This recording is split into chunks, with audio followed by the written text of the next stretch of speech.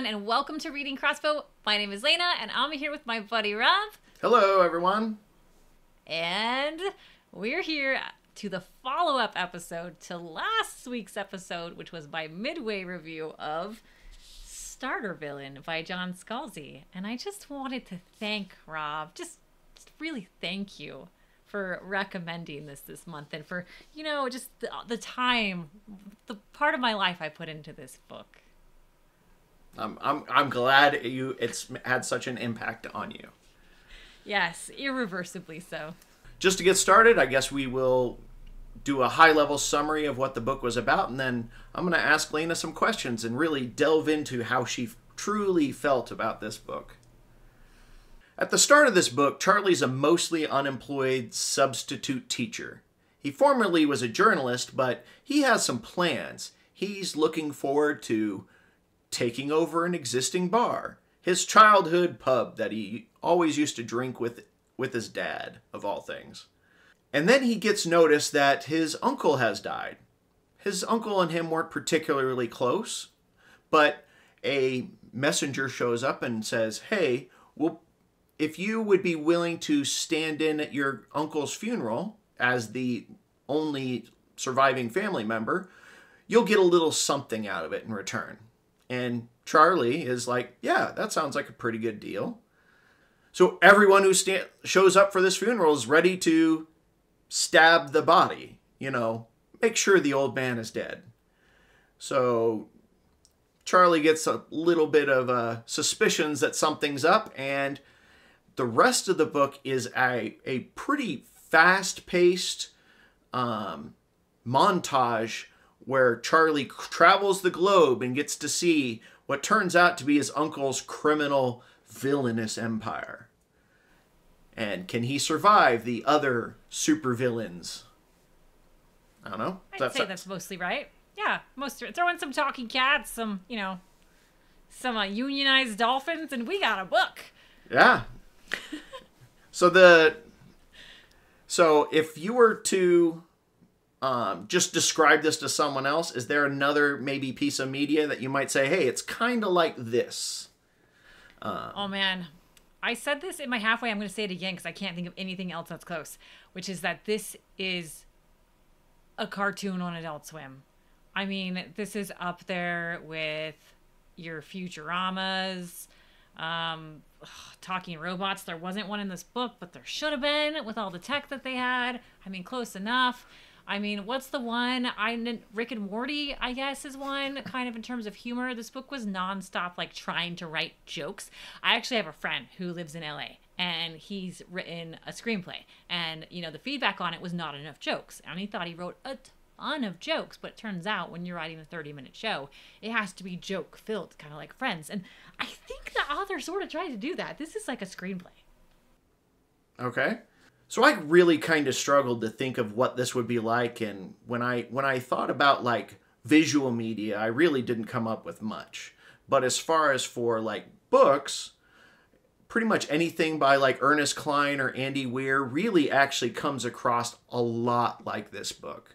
They're all told in the same way with a fast-paced, you know, quippy type of dialogue, lots of jokes, you know, that kind of stuff. And so those would be the things that would kind of most familiarize someone to what this book is kind of like when reading, for me. I said it was written for middle-aged males. I'm not saying you're wrong. It was. Oh, man. And it kind of like, some of the jokes were very dad jokes. Like, I wanted to, like, groan and be like, oh, man. Like, this is just, like, super villain dad joke hunt. You know, you could almost have a drinking game with it. We should have done that. Probably. I think you definitely could have, especially with all the... If you had a shot, though, for every time they said, I think you might have alcohol poisoning. Yes, that's a great way to put that. I have never read the word fuck or versions of fuck. Stupid fuck, fuckity fuck, dumb fuck. So many fucks were given. They never ran out of fucks. Yeah, I think this almost reaches the level of fucks in Fourth Wing, though. Are we talking about figuratively, physically, because there was a lot more in Fourth Wing. All right, we downgraded this episode quite a bit, Rob. Way to go. All right. So, I guess also just kind of at a high level, what do you think the theme that this author was trying to convey in this book? Or were they exploring an idea? Like, we've kind of talked about, like in Poppy Wars, they were trying to explore what makes someone, become a genocidal maniac. What do you think the themes of this book were? I have no idea. I don't know. If I'm being honest, I have no idea who John Scalzi really is or how many books he's written, but I'm going to guess he's written a good amount, and I'm going to guess he just said, F it, I'm going to write a book about a supervillain cat thing, and he didn't care. People will buy it because I'm John Scalzi. I don't know. That's what I think. And then actually there's a spot in the afterword where he says, I caught COVID halfway through reading this book, and while my physical symptoms were mild, it scrambled my brain pretty seriously for a few months there. As a result, this book, and then he goes on and on. So, COVID scramble brain wrote this book. That's what happened. I don't know. Well, I guess if I was to try to guess on a theme that was trying to be conveyed, it would be, what if supervillains were in our world? What would they be like? It's very polite of you. Because the villains in this story, they're not like supervillains. There's no superpowers anywhere in this book. The closest you get is some uplifted animals, but that was just essentially advanced technology at this point. So there's no superpowers, and mostly all the supervillains are just coming up with zany schemes to make money. Yeah, I mean, that's true. It's like The Boys. It's like corporate corruption, really. Like, there's like labs and there's research, and it funds, advancing technology for different Secret Service agencies. Like, it's exactly like what you just said, but The Boys is cooler. Yeah. So I remember seeing this like theme, or meme kind of years ago that said, with all of the billionaires in the world, not one of them has become Batman. And I feel like this story is just the mirror reverse of that. Like, it's like, with all these billionaires in the world, there's got to be some of them that are just using this to do some crazy, villainous crap. I think that's kind of what this book was going for. Yeah, Austin Powers. What can I do with my millions and billions and lasers on sharks, that kind of thing. Like, and I just noticed you're wearing a Vought shirt, and I said The Boys earlier. So, well done, Rob. Well done. All right. So you are a big stickler for description, especially of characters. And I was really curious on how this book conveyed those characters to you. Okay. I briefly brought this up in my midway, and I'll expand on it here, but there was not descriptions in this book, but it was not didn't lack description. It just did it in a different way, which I found very interesting, and I would say I admire that a bit in this book, because the author, especially in one moment about a particular character named Morrison, made me feel like I wanted to be her. Like, if I was any character in this book, I would be this badass girl who works for the supervillain, who, just, like, she has, like, a really cool, like, retorts to him, and she's just, like, doesn't care what he thinks half the time. Like, I'm like, she's so badass. I want to be her. She gets out of a sleek black car. At one point, he says, like, he didn't even notice if there was a driver, or did it drive itself? Like, I'm like, yes, I want that. So, like, the author did not use descriptions at all, and I didn't notice, to be honest, until closer to that midway point. I was like, wait a minute, what does the main character look like? What does Morrison look like? What do these characters look like? He did a great job describing his cats, and I got a good feeling of the characters. So, no, I do not like how the author described the characters at all, because he didn't describe the characters at all, but yet mid-amount of respect here, because he described them well enough that I do feel like I know them. Because Charlie is this down and out character. He's down on his luck. And I feel like that could be so many people, and maybe people identify with Charlie. And then he didn't write about Morrison at all, but she's a badass, and she could be really any character in so many of these James Bond type movies. So it's like, I don't really know how he did it. He didn't describe them at all, yet described them enough that they could be, really, that's probably why I say screenplay. Like, one of the characters is definitely from, like, The Godfather in here. And I feel like I know that this character's, like, Italian and, like, hefty and has a deep voice, but was never written like that. So I don't know. Odd. So I think part of the reason why this is this is actually a book that's written in the first person. We actually haven't read very many books in the first person. It's Fourth Wing, Tainted Cup, and Starter Villain. I think those are the only ones that were first person. And the thing about a first person is, if the character that it's solidly from their point of view, if they don't care or they are not observant, then it's not going to describe it at all. Something like Tainted Cup, he was exceptionally observant. He was trying to observe everything, and therefore you got it. And in Fourth Wing, she's very observant. But this character, despite having a history in journalism, but it was business journalism, doesn't really seem to really look at those kinds of details, which I found to be actually kind of curious considering his past occupation. I find it curious, too, that he's a single male, and this Morrison chick is, like, presumably younger? And at one point, he talks about her wearing, like, oh, she's wearing a dress, like, she looks like she's going to go on a date. And some authors would describe that as, like, a daring neckline, or the dress clung in all the right places. I'm used to reading things like that. And, like, I still thought, from a male character point of view, that he'd have been like, oh, damn, like, Morrison looks fine tonight, or something. But, no. So I think that there was opportunity for it, even given the first person descriptions. Like, I think it could have still landed.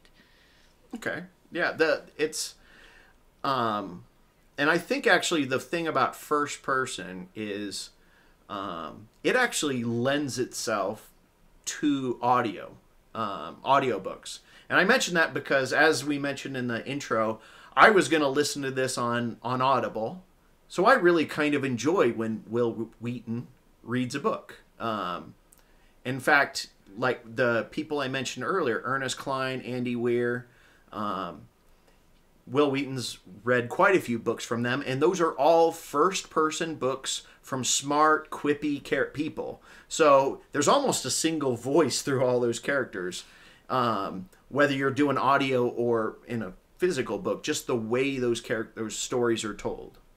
But I think that actually lends itself really well to a celebrity-type narrator, because it's all being done with eye.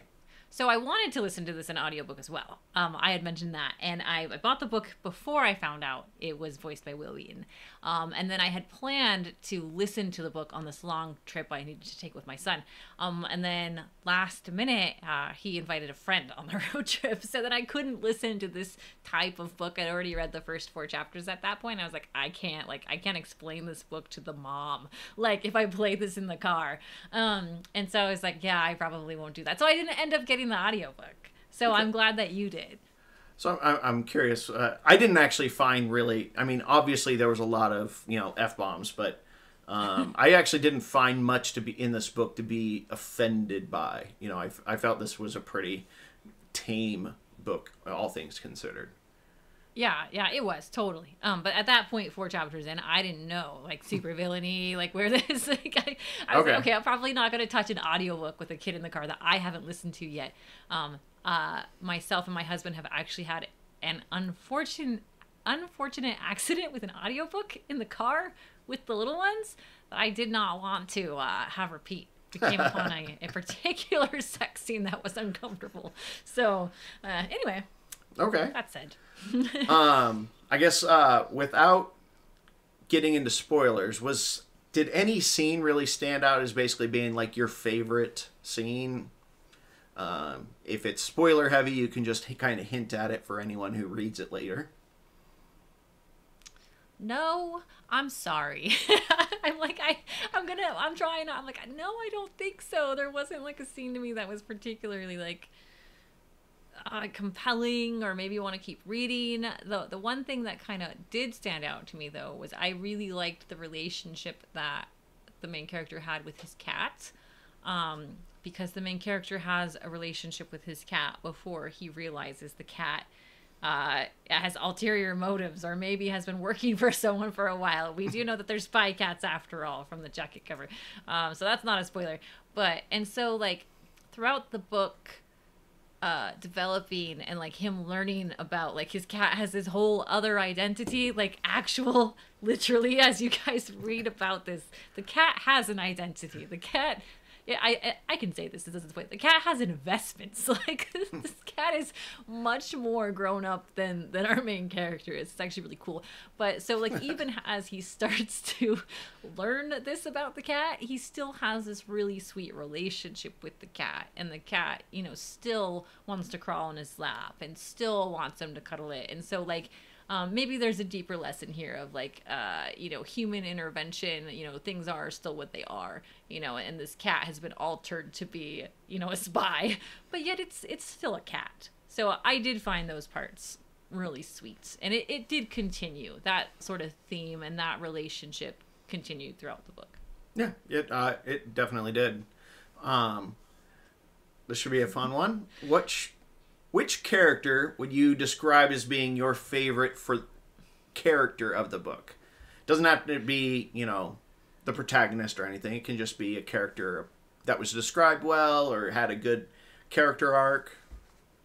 Yeah, it's definitely the cat. I mean, it's Hera. There's two cats they talk about quite a bit, Hera and Persephone. And Hera's just a cool cat. Pardon the phrase, but Hera's a cool cat, and I loved her. Outside of that, it would be Morrison, who I mentioned before, as just being kind of the kick-ass, badass lady character.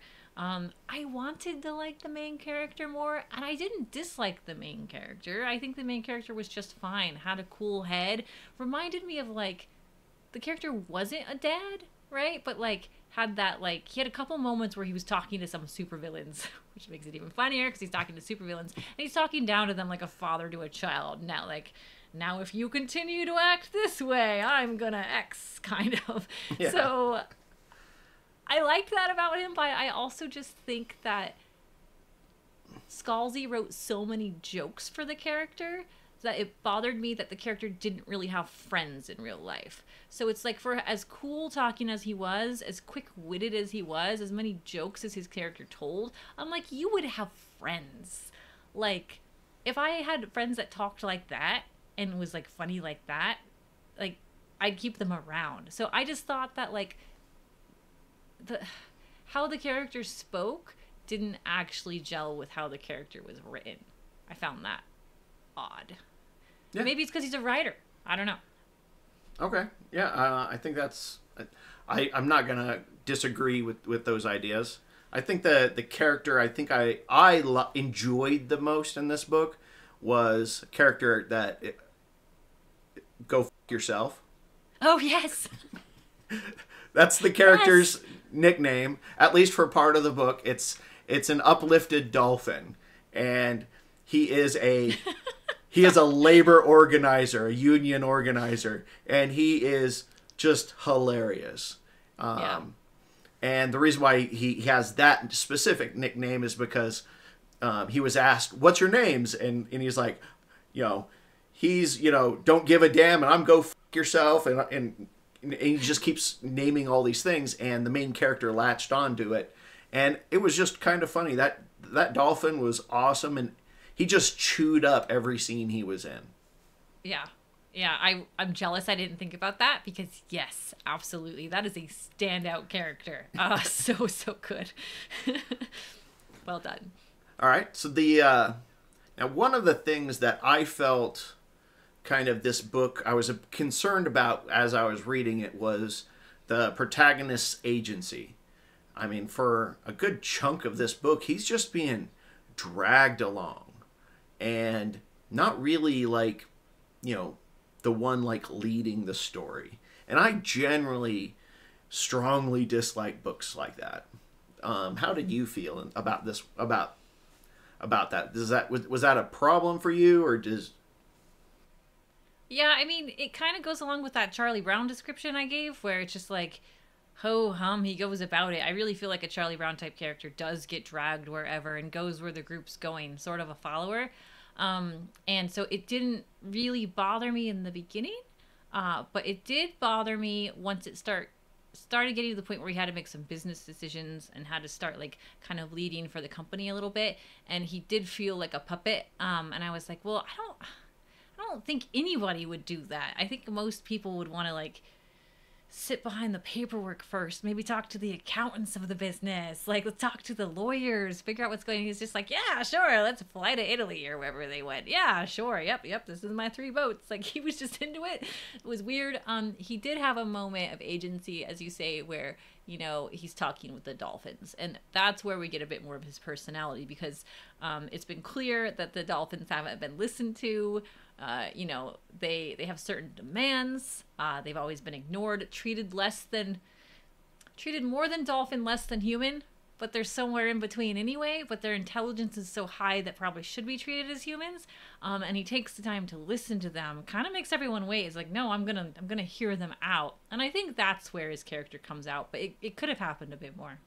Yeah, I think the only other one that I would say really where the character really displayed a lot of agency was a single scene where he just like kept closing the laptop, and in a way that was probably a very dangerous move, and so he really did show some personality and agency at that point. But for the most part in this book, he was more of a passenger to this story. The story was happening around him. I don't know that that's so much more of showing character, though, as showing maybe some inconsistency in character development, because it seemed out of character when it happened. Like, the dolphin scene didn't seem out of character. He was a business journalist. It made sense to listen to their dolphin business. Like, it was interesting to him. Yeah. But when he was dealing with this character that you're talking about, and he sort of takes on this, like, dickish character, and this sort of, like, I was like, where is this coming from? Because it did seem out of character. And maybe if it was his character, I thought we would have seen it a little bit earlier. Yeah, and if anything, an average person would maybe be more scared in some of these situations than he was. He was a lot more carefree in some situations, and then scared in others. And the timings always felt a little off to me. Agree. Yeah, it was just awkward character development. I don't know how else to say it. He was down on his luck sometimes, and like acted like it. Didn't have a lot of like what is it, like wants in life, like to progress himself, get better. He did want the bar, but once he saw that there was hoops to get to it, I don't know, that's work, right? And then we just saw him working hard in others. It was just weird for me, but not unentertaining. And I think he wanted the bar more as it was like a guaranteed job. You're the owner of the bar. Everyone likes the bar. It to me it felt more like that than like even he acknowledged that he didn't know anything about running a bar. He wanted friends. He was lonely. Mm-hmm. Yeah. All right. So this may feel a bit short, but it is a short book. This is like half the size of most of our other books. So I guess we can kind of get towards the review. We'll try doing more of a multi-part review. And I guess we'll start off with the writing style, the prose itself. How would you rate that? Low. For a book that I wanted to read, I like to read books. I like to be taken away. I like to, I'm a mom with a lot going on in my busy life, and I've talked about this before. I want to snuggle up and read my book and kind of get lost. I never got lost in this book. It's really easy to put down when there's more dialogue than there is description. And when there's more dialogue, less description, you don't feel stuck in a big paragraph. Like, there was never a moment where it was like, hold on, one more page. I didn't have that. So the writing didn't compel me to keep reading at any point. So I'd have to say it's low. The generous use of the word fuck was fun, though. High prose marks for that. I jest. But there was some interesting words in it. Nothing I felt like I needed to look up because context-wise it fit. Okay. Yeah, low. Okay. So for me, as I mentioned, like with the Andy Weir, Ernest Cline, I actually often, for fun books, like this kind of first person, real quippy narrative style. This is what I would call like, this is the vacation or airport book for me. This kind of book. Because it's one that, you know, it's not like there's a deep puzzle or a deep lore that you're really trying to, you got to hold all that in your memory and make sure you're absorbing it, because later on it's going to come back, and if you forgot that existed, it's going to be a big deal. This is not that kind of story. And so for this kind of story, I think the prose was about right. The way it was written, I certainly wouldn't want this for my normal or average book, but for fun, kind of books, comedic type books, I think it's fine. I would kind of say this meets expectations, so I'd say a 3 out of 5 for myself. Oof, okay. Yeah, I don't know I don't have a number to put on this. I don't know what to do. I thought I read like a play or something, since there was a screenplay. There's so much dialogue. I don't know what to call that. Good TV writing? It's good TV writing. Okay. If this was for a TV show, cartoon, adult cartoon, 4. This is a book that I'm reading, 1. I guess that makes it like a 2. I don't know. Low. All right. So I suspect I see where this one's going, but how would you rate the characters? I feel like such a Debbie Downer, man. I'm pulling the show down right now, but low.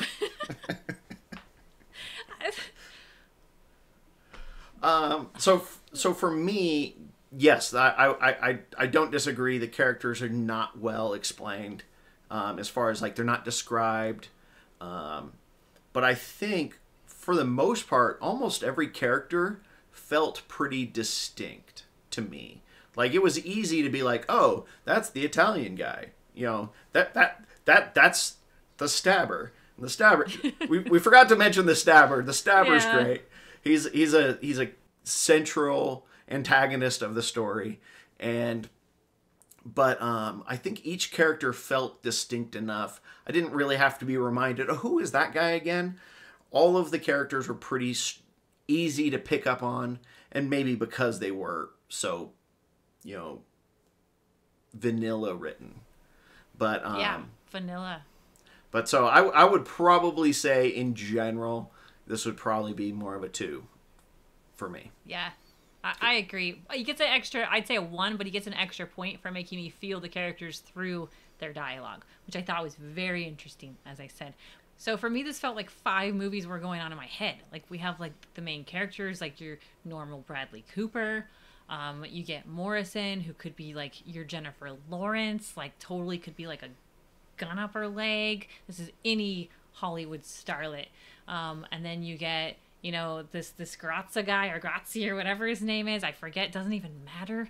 And he's any Italian guy. And for some reason, Joey Tribbiani was the stabber in my mind.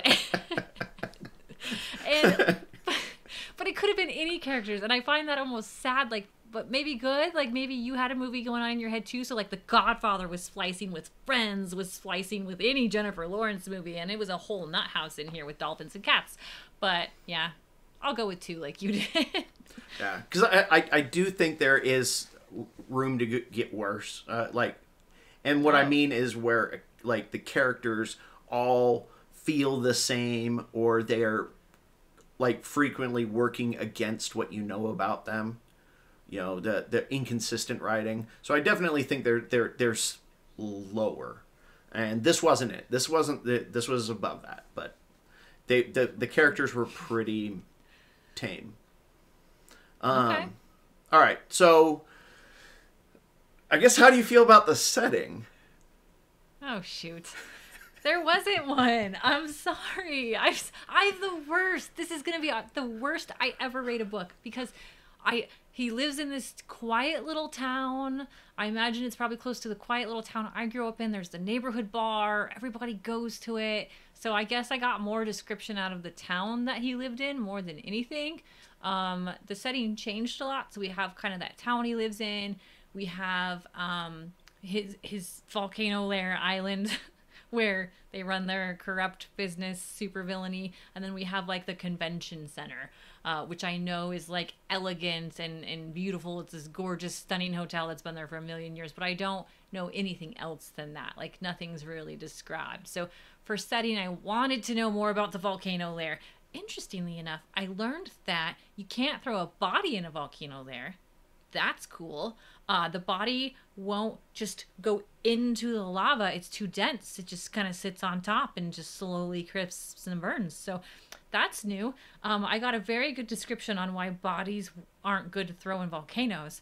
But I can't tell you really what that volcano lair looks like. I know it's utilitarian, military. I know that his uncle that died liked to kind of pinch money a little bit, so he didn't upgrade it. Maybe stuck a little bit in the 70s or 60s or whatever. But like nothing else. Setting for me was just meh again. 2. So the Bellagio Hotel, which is not in Vegas, this one happened to be in Italy. It actually, I just kept picturing the White Lotus TV show. Okay. I just kept picturing that, and I know that's a Four Seasons, a real hotel, but that's what I kept picturing when they were describing this hotel. It's just this, opulent, hotel on, the Mediterranean. But so the yeah, second I think, White Lotus. Yes. Okay. So the problem I think the setting, to be clear, the setting is the real world. This is the world we live in, with just turned up a little extra, where the government basically will contract with these supervillains for their cool supervillain tech, mostly as a form of mutually assured destruction. So that's kind of where the villains kind of sit in this setting. And in fact, there's nothing in this book could really say, this isn't happening right now. And John Scalzi knows the truth of the world. That's how close to the world it is. For me personally, I think I've actually been right where Charlie lives, because I have some family right in that suburb, those suburbs of Chicago. So you should go visit them. Say hi. Yeah. Check on Charlie's cats. But so that felt very real to me. But like I said, it's just the real world. So 5 out of 5, like the real world. What? No, you're kidding. I like the real world. You gave that a 5. No, it's that's a yes, that was a joke. Okay. I like reality. Questioning my working with you. But no, I mean, for the most part, blending it in with the world, trying to make it seem plausible, I would, 3, average, Okay. nothing particularly dramatic or interesting. And 3, Okay. 3's probably generous. 2's probably more realistic. No, it's okay. Let's keep the 3. We're weighing it up here. It needs that. All right, what else do you got for me? Okay, so we're almost done with these categories. Okay. I guess the general plot, like how does the progression of the story, like? So general plots. I kept feeling like, even though this isn't a murder mystery, but we just came off of The Tainted Cup, plot development for me felt like that Adam Sandler, Jennifer Aniston movie where they're on this boat. I think it might have even been the Mediterranean. It's called Just Go With It, where it's supposed to be this kind of complex maybe murder mystery, and they're trying to not get framed, or they're gonna get framed for it. I'm not sure. I can't even remember. The plot was really bad. But you kind of know what's going on or what's gonna happen. It just seems very like kind of classic Hollywood, you know, wrap it up, who done it, frame who, this and that. And so kind of some of that like framed sort of stuff without trying to give it away happens in here. And it's, you know, it's villainry, so there's, and it's very mob bossy. So I think this gets a ton of bonus points at the beginning just from like the general description of the book to me. As you know, I was so excited for this. Like, a guy inherits from his dead uncle like a villain business, or like basically a bad business. That to me is very almost actually plausible. Like, how cool if that happened. I was like, hook, line, sinker. I want to read about this. I want to find out how it happens. And I realized partway through that I wanted that to happen more in like a John Grisham novel. Like, kind of like more of like this innocent guy. There's a lot of more lawyers involved. They're trying to keep things hush hush. He gets into this business. He's doing the best he can, but there's this mob guy on his back and he's running. Like, this could have been like 400 or 500 pages of cool, like more dark plot than it was. And so when I got into the book and realized it was written more cartoony in my mind, I was disappointed, because the plot for me was very predictable. I would never have seen the dolphins coming, though, had they not have put that in the cover. I think he could have left that out, because I think that would have been fun to discover and have happen. But yeah, very, very predictable to me from every single moment. There's maybe 3 or 4 distinct moments where like a certain action thing happens, and there's supposed to be these big moments, and I definitely called the outcome of every single one of them. Was not shocked, was not surprised, even at that moment in their secret lair, not surprised. So yeah, I wish it was better. There's a lot of opportunity with the idea here. Yeah. 2. You said 2? Yeah, Sorry. 2. Okay. So for me, I was kind of going a similar route where it was, I think the book just missed my expectations. And that's, I don't know if that's the book's fault or that's me is the fault. But I kept thinking back to, I mentioned in the challenge video about the comic book series called Wanted. And in that series, it has a very similar starting premise. And it even has the cool, you know, girl. And in Wanted, it's the character's called Fox.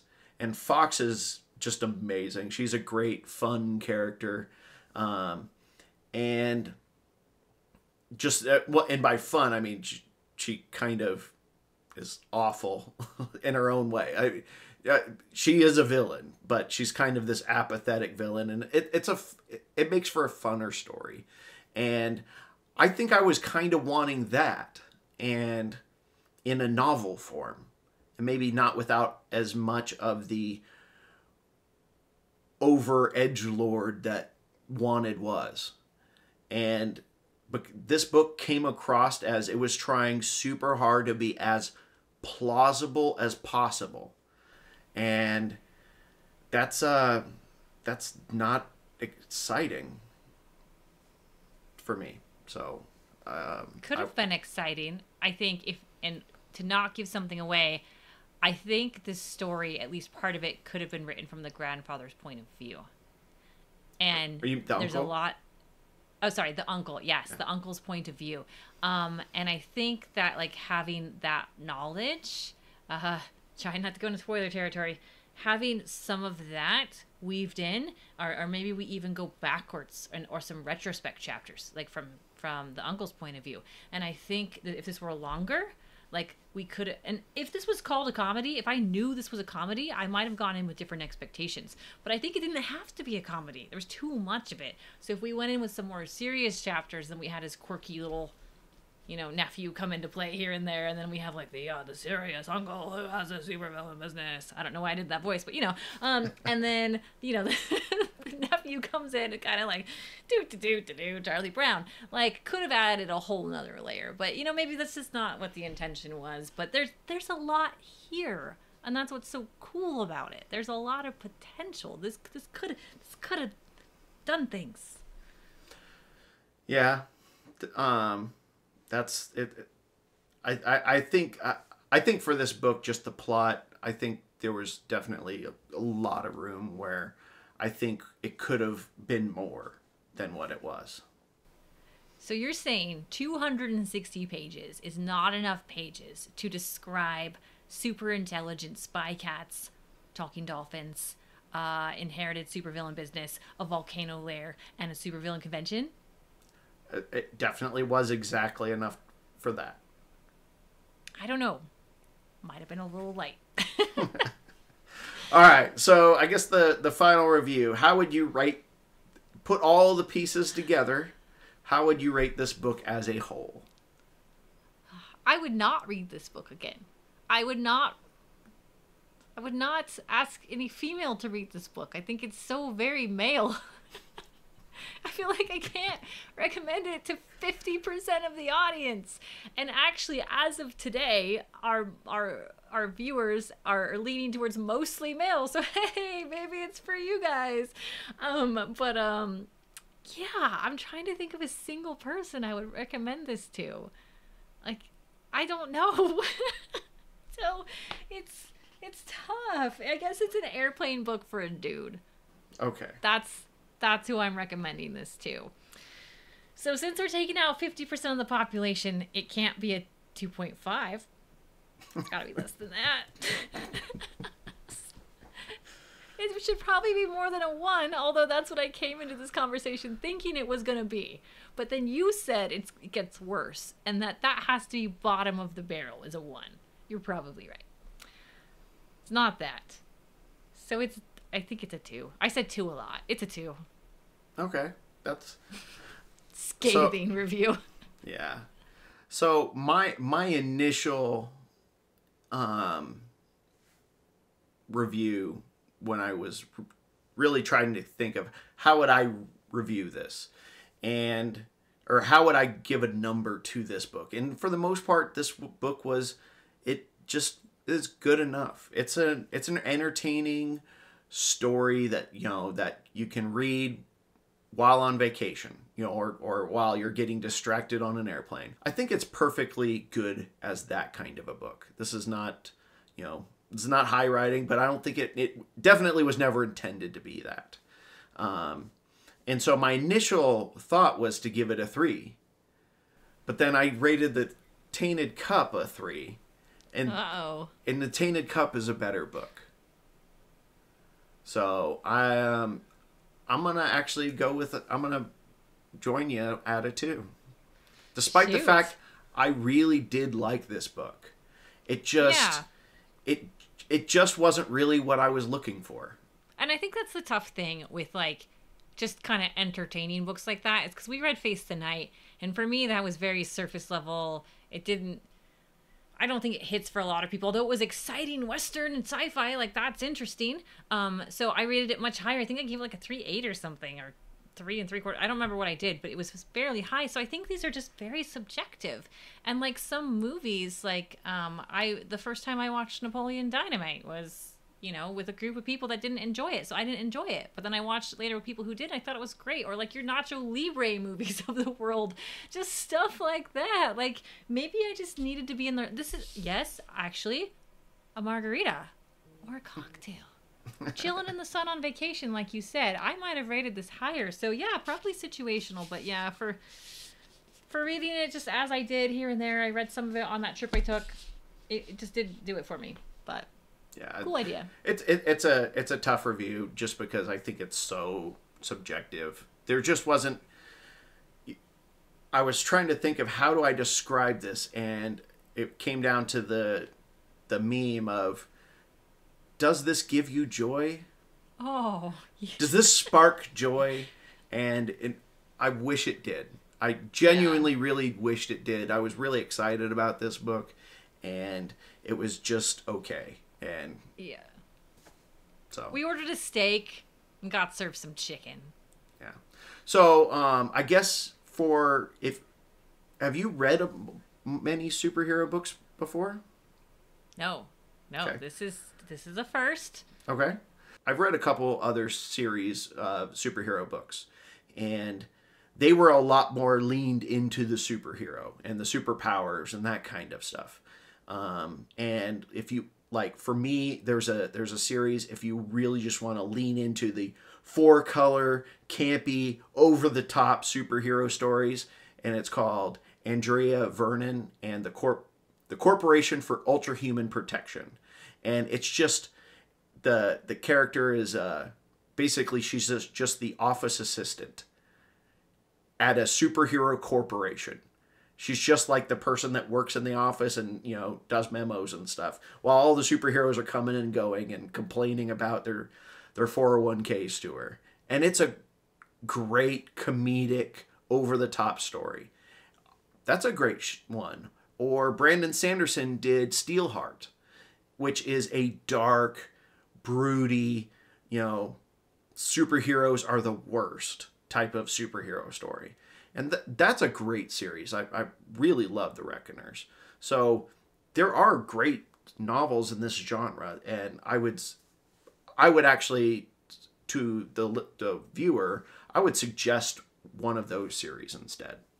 That's interesting. Yeah. And, you know, we've talked a bit about maybe revisiting some books or maybe doing some classics in this series as well. I think mostly we're going to try to focus on like some of the newer books coming out, or kind of, you know, in a way what's trending, because we want to make sure you all enjoy it too or haven't read it before. But yeah, I'm definitely going to throw in maybe a splash from the past here or there. And, you know, maybe when we get some distance from this one, throw in a cool supervillain superhero book for me or something.